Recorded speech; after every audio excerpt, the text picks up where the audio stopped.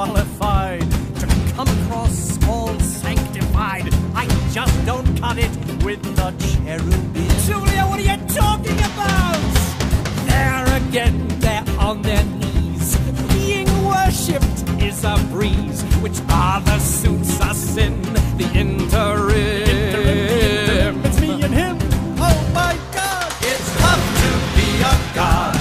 Tread where mortals have not trod. Be deified when really you're a sham. Be an object of devotion. Be the subject of song. It's a rather touching notion, all those prayers and those salams. And who am I to bridle if I'm forced to be an idol?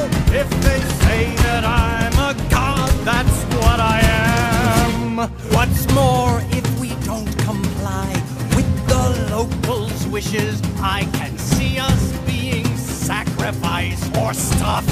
You have a point there. Very good thinking. So, let's be gods, the perks are great. Yeah.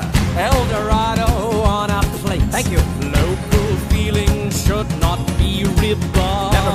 Never rip up a local feeling. No, my friend. It's tough to be a god, but if you get the people's nod, count your blessings, keep them sweet. That's our advice. Great advice.